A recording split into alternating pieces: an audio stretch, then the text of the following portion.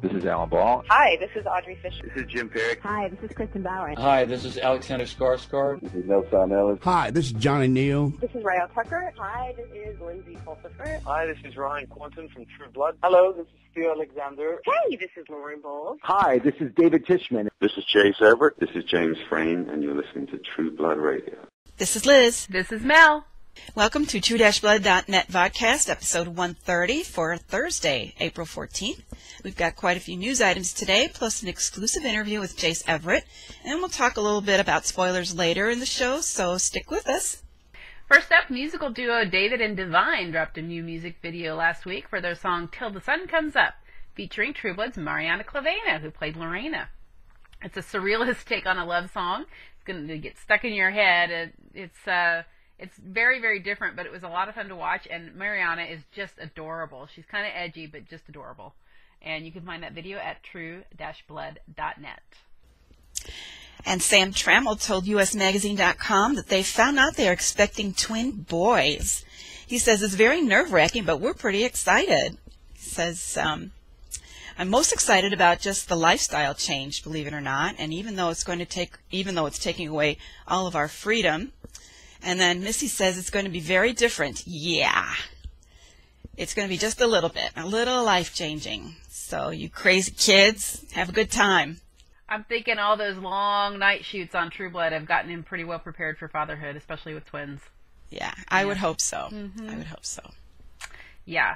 So be sure to check out True-Blood.net for the complete schedule for Charlene Harris's Dead Reckoning book tour, which begins May 3rd in New York, the day that the book is released. Is she coming to your city? She's coming to both of ours, so we'll be seeing her. And as always, we'll bring you coverage of that. And also, next week, we'll be bringing you our reviews of the new book. I've already read it, and Liz is getting started today, probably. It's really good.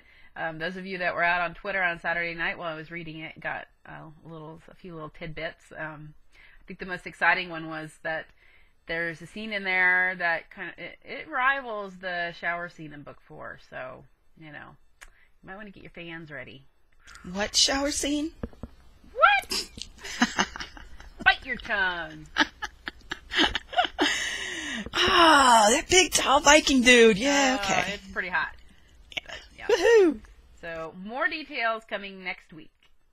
Also, Barnes & Noble is inviting you to post your burning questions about Dead Reckoning and beyond on Barnes & Noble's Facebook page for Charlene Harris. They're going to gather up all your questions. They're going to record Charlene answering them, and then they're going to post their video on that same Facebook page on May 3rd, which is the release date of the book. So head on over there. The link is at True-Blood.net. Check it out. Go on over there and get all your questions piled up there for Charlene. Throw them all at her.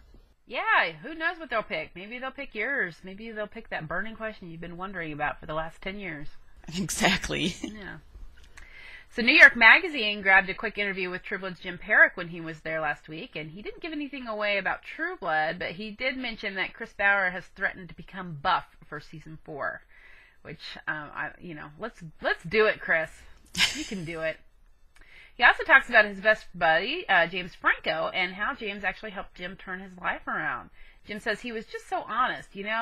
I was 21, 22, I was a young guy, 21 or 22 years old, and was very troubled. And he didn't mind saying to me, "You've got to get it together." And he wasn't that much older.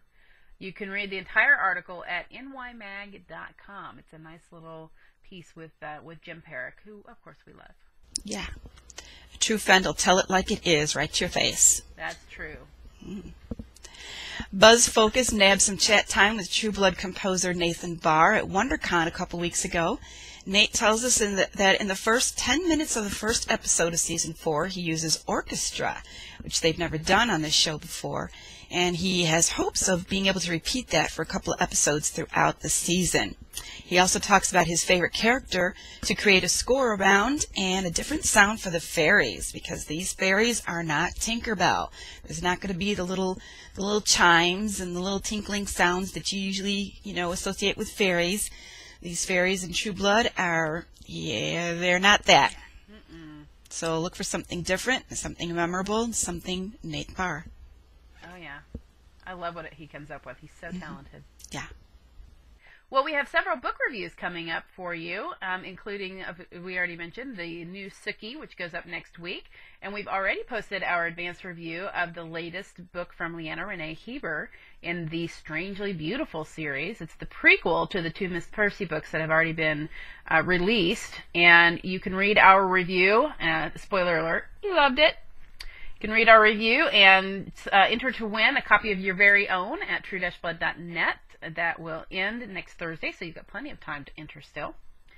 In the meantime, we wanted to remind you, our gorgeous and smart listeners, that Audible is offering a free audiobook download for a free 14-day trial to give you a chance to check out their service. Audible has all 10 of the Sookie books available, and the Miss Percy books are there too. They're in audiobook format, and through this special offer, you can get one of them for free. Download your free audiobook today by going to audibletrial.com/trueblood. Again, that's audibletrial.com/trueblood, and choose your free audiobook now. And that pretty much wraps up the news section of this week's podcast. So now we're going to roll right into our interview with Jace Everett, who you know as the man who wrote and sings the theme to True Blood, Bad Things. He has a new record on the way, so we talk a little bit about that and about being associated with True Blood and what that's meant for him. So here we go. This is Mel with True Blood Radio, and I'm here with Jace Everett, who most Truebies know as the man who sings Bad Things at the beginning of every episode of True Blood. How are you today? I'm doing well. How are you? I'm doing really great. I understand that you have a new album that's dropping this month.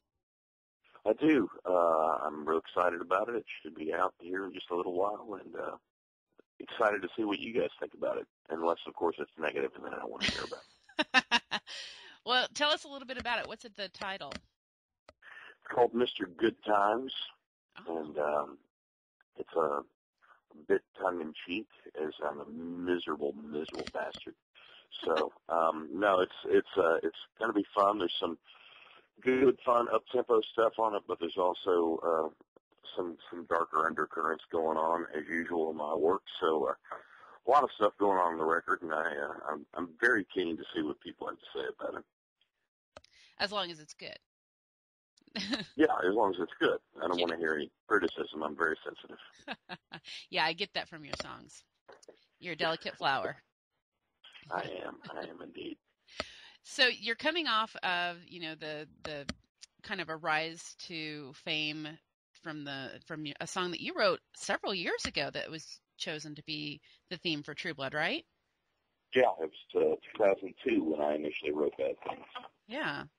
So that had to be pretty exciting when it got chosen. It was, considering that my career was, in a really rough spot, and I was having to do things I don't even want to talk about. Honestly, I'm just embarrassed about it. But no, it was fantastic. It was a great thing to have happen. Alan Ball is a great dude, and it's really cool to be associated with him. And the whole show is just a lot of fun. So I'm pulling for 20 seasons. I don't know about everybody else. That's what I'm hoping for. We're right there with you. We'll start a petition. There you go. Yeah. Well, Alan seems to have a knack for finding kind of undiscovered talent. People that have been working, in their respective craft, but haven't really had a lot of attention, and he finds them, and then all of a sudden, everybody knows about him. Yeah, I think he's just one of those kind of people that has a really good work ethic.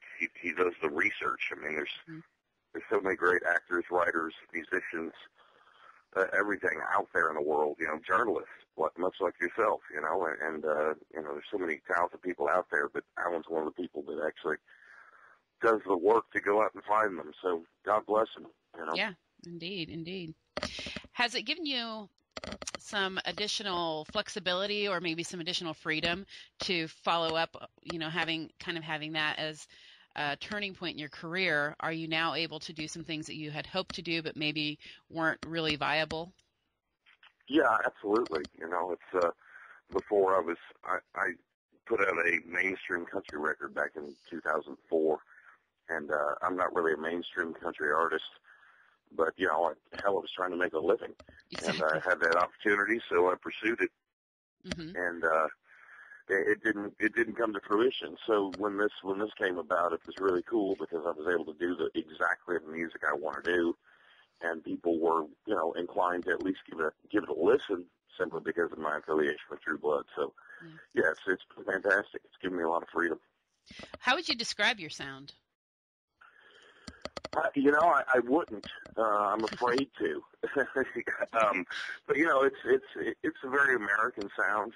I think I mix up country and rock and roll and blues and even some gospel elements. I don't know. We haven't thought of a cool, catchy little phrase. We'll give $10 to the first person that does.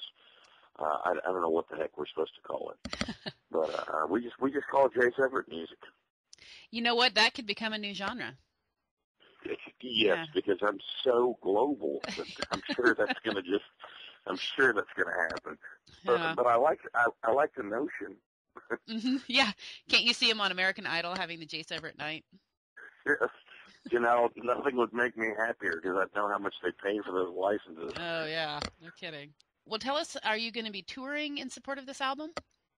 I am. I'm going to be hitting Europe first, hitting the UK and Norway and likely Germany in June, late May and June, and then I may be going down to Australia in August, and then I'll be, doing sporadic dates here in the States, as I always do. It's hard for me to string together a 3-week run over here, but it's a big country.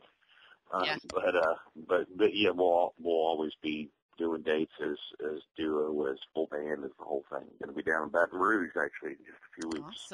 Awesome. I just got back from New Orleans. How was that? Yeah. Oh, it was fun. It was a fun part of this country. I'd never been before. Oh, really? That's Vampire Central. Yes, it is. It sure is. And I'm not particularly a vampire fan. I'm a fan of good stories. So, right. So people are like, oh, are you going to take the vampire tour? No. I'm all right. I'm good.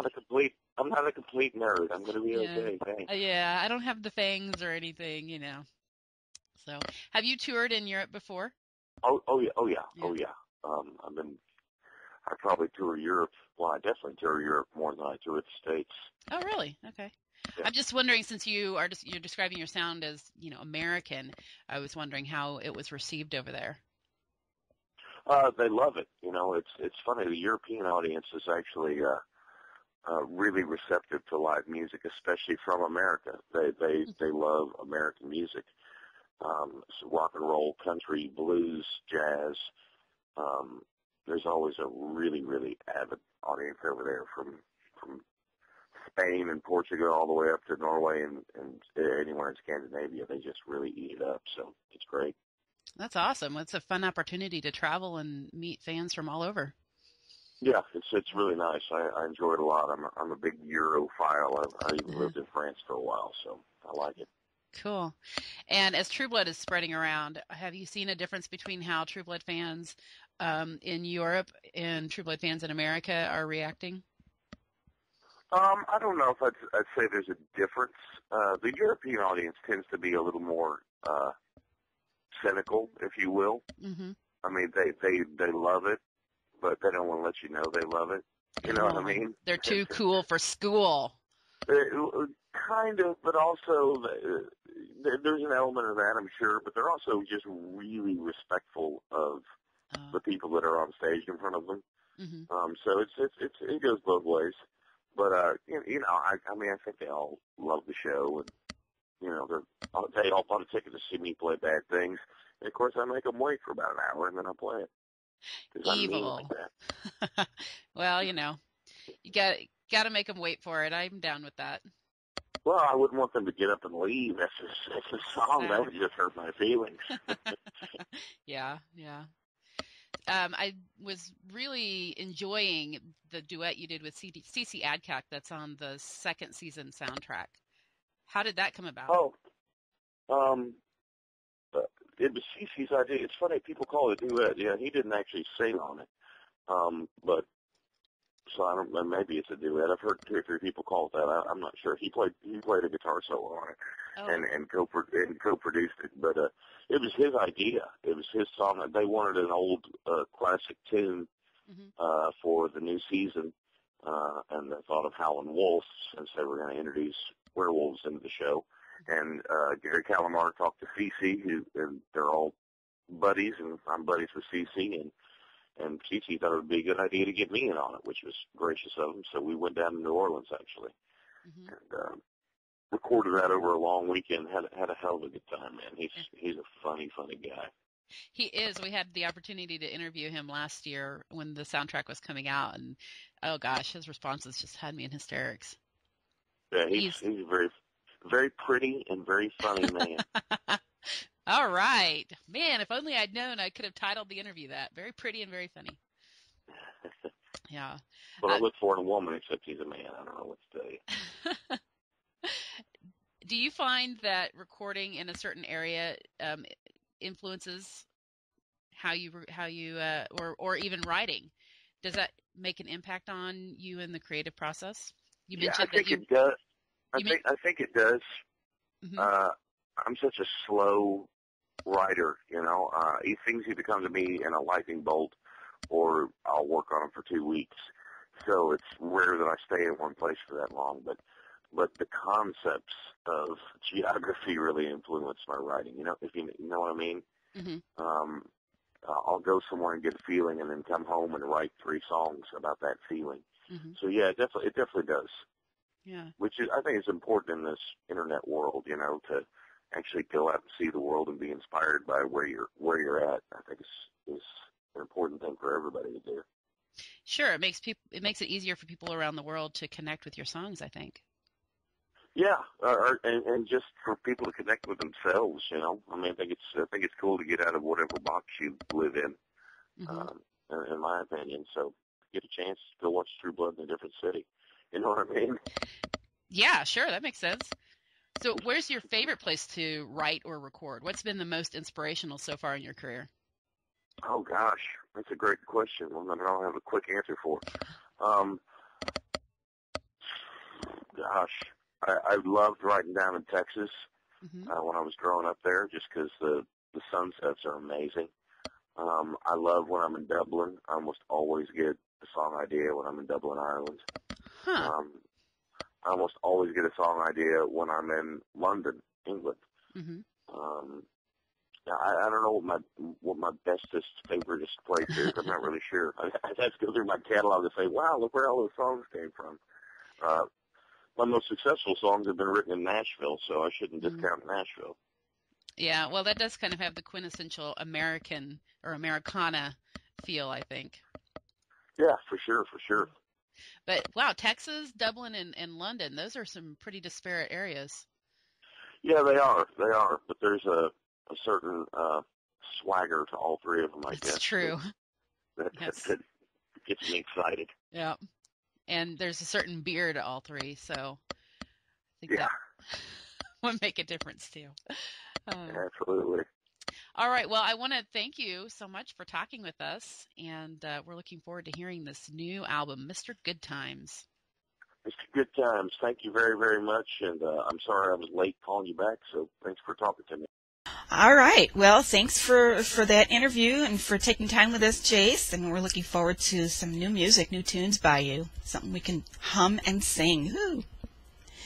And that's going to be it for the news section and our interviews for this week's show. We're going to roll into spoilers right now, so if you don't want to be spoiled, don't want to know what's coming up, and want to be totally surprised, shut us down, and we'll see you next week. Bye, guys. All right, spoilers. Dun, da, da, da. Roslyn 7 on IMDb is at it again, bringing us the casting information for True Blood episode 409, titled Run. Written by Brian Buckner and directed by Romeo Tyrone. This episode likely begins filming April 18th here in a couple of days. The show is casting Joyce Watney, a 20-year-old self-satisfied young woman who loves the sound of her own bleeding heart voice. She'll host the Say No to Hate Festival of Tolerance and Media event to join together vampires and humans in common cause. She's proud of founding the Living Dead Student Alliance at her school. True Blood is also looking to cast a male V dealer in his mid-20s who meets a customer in a seedy alley and warns her against taking too much V.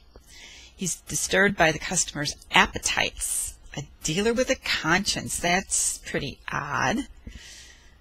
And we're kind of thinking, as you are, that it's probably Debbie Pelt.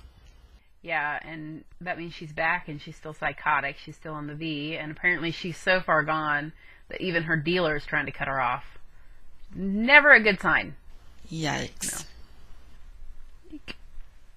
Well, in other spoilery news, HBO released their latest teaser video showing Terry walking into the living room of his and Arlene's home and seeing some threatening writing on the wall.